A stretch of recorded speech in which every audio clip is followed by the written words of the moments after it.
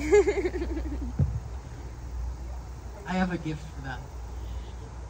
Good evening, everyone. Thank you so much, Chancellor Robertson, faculty and staff. I'm so honored and privileged to be with you all tonight.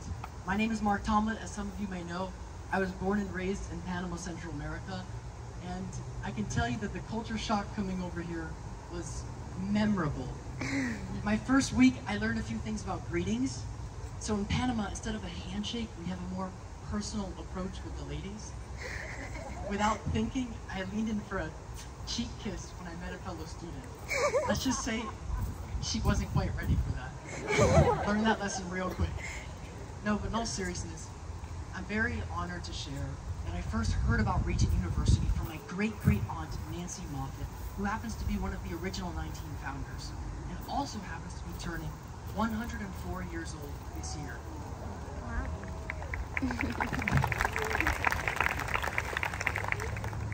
And now being at Regent, I can tell you that it's been the best time of my life. The faculty here pushes me closer to the Lord every single day.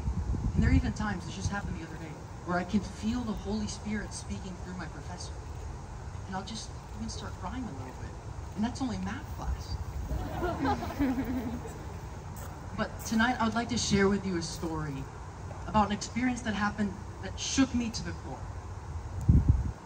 A few weeks ago, I was on the front lines of Ukraine. I was interning with a CBN News war correspondent named Chuck Bolton. Woo! And every single day, there were bombs, missiles, rockets coming into the city. People were dying left and right. And the city, in many ways, was like Virginia Beach. There were families out going to stores, parks, and restaurants. Except in this city, at any moment, a Russian missile would suddenly decimate an entire neighborhood. One day, we visited a town that had been recently occupied by the Russian soldiers, and the stories coming out of this place broke my heart. The Russian soldiers had come in, murdered all the men, assaulted the young girls and mothers alike, and even converted their homes into torture chambers. I'll never forget what our chief assistant officer told us. He said the fighting was getting so bad, I told my wife, "You must leave the city." She responded, "I can't leave you." Eventually he persuaded her. And tragically, as she was leaving, a Russian missile hit her car. He never saw her again. The deep pain and guilt in his eyes was almost unbearable to witness. And like many of us, I am very removed from death in my everyday life. So seeing all of this death and destruction did two things to me. Number one, I said to God, "God, I will never complain about anything again." Really. And number two, the war zone taught me a greater boldness for the Lord. And everyone on our team felt it. When people are dying all around you, you realize there's no time to waste. So we just started praying for everyone we met. And people's lives were being changed.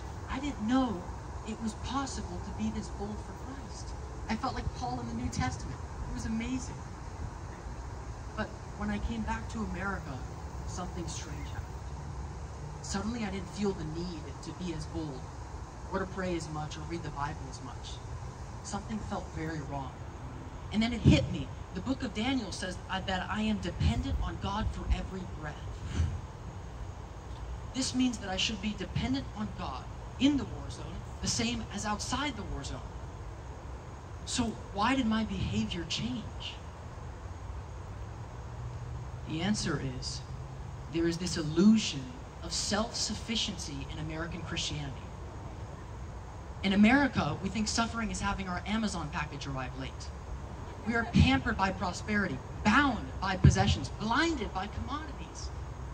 It's so easy to think we just don't need God as much. Yet we also are in a war, a spiritual war. And there are spiritual casualties all around us. At least the Ukrainians can see it. So the message I carry on my heart is this: let us be bold for Christ, as if people's lives are at stake. Because they are. Revelation 3:15, Jesus' words, and it sounds like the American church. When I read it, I almost jumped out of my seat. It says, "For I know your deeds. You are neither hot nor cold. I wish you were either one or the other, but because you are lukewarm, I'm about to spit you out of my mouth. For you say, I am rich, I have prospered, and lack nothing. But you do not realize that you are wretched, pitiful, poor, blind, and naked. My brothers and sisters in Christ, starting with myself, may I not be lukewarm. Lord God, help me be bold for your kingdom, no matter where I am. Because in the end, being bold for Jesus is all that really matters. Thank you so much, and God bless you.